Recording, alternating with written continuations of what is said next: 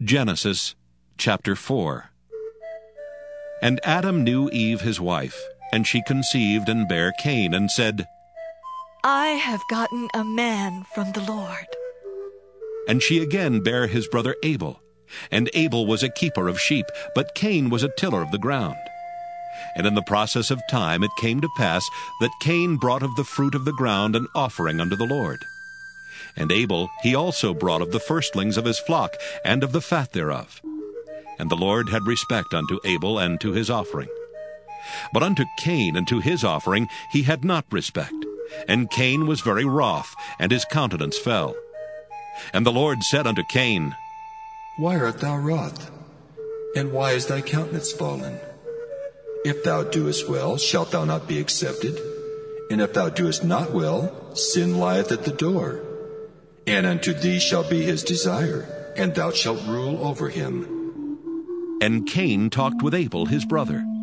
And it came to pass, when they were in the field, that Cain rose up against Abel his brother, and slew him. And the Lord said unto Cain, Where is Abel thy brother? And he said, I know not. Am I my brother's keeper? And he said, What hast thou done? The voice of thy brother's blood crieth unto me from the ground. And now art thou cursed from the earth, which hath opened her mouth to receive thy brother's blood from thy hand. When thou tillest the ground, it shall not henceforth yield unto thee her strength. A fugitive and a vagabond shalt thou be in the earth. And Cain said unto the Lord, My punishment is greater than I can bear. Behold, thou hast driven me out this day from the face of the earth, and from thy face shall I be hid. And I shall be a fugitive and a vagabond in the earth. And it shall come to pass that every one that findeth me shall slay me. And the Lord said unto him, Therefore whosoever slayeth Cain, vengeance shall be taken on him sevenfold. And the Lord set a mark upon Cain, lest any finding him should kill him. And Cain went out from the presence of the Lord, and dwelt in the land of Nod on the east of Eden. And Cain knew his wife, and she conceived, and bare Enoch. And he builded a city, and called the name of the city after the name of his son Enoch. And unto Enoch was born Irad. And Irad begat Mehujael. And Mehujael begat Methusael. And Methusael begat Lamech. And Lamech took unto him 2 wives. The name of the one was Ada, and the name of the other Zillah.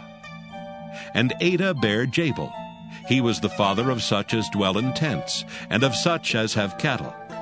And his brother's name was Jubal. He was the father of all such as handle the harp and organ. And Zillah, she also bare Tubal-Cain, an instructor of every artificer in brass and iron. And the sister of Tubal-Cain was Naamah.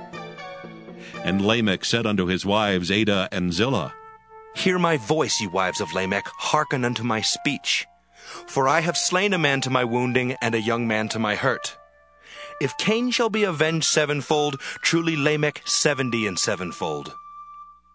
And Adam knew his wife again, and she bare a son, and called his name Seth. For God, said she, hath appointed me another seed, instead of Abel, whom Cain slew.